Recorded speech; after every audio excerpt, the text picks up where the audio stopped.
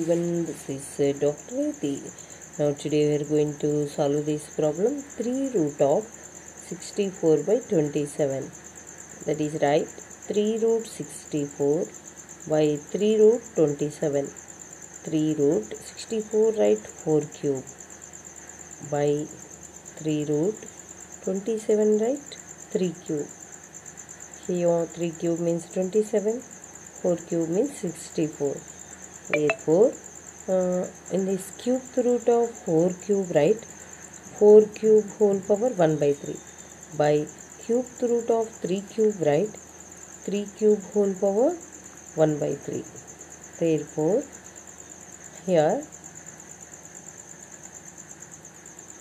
4 cube power 1 by 3. 3 gets cancelled. 4 power 1, that is right 4. 3 cube whole power 1 by 3. 3 gets cancelled.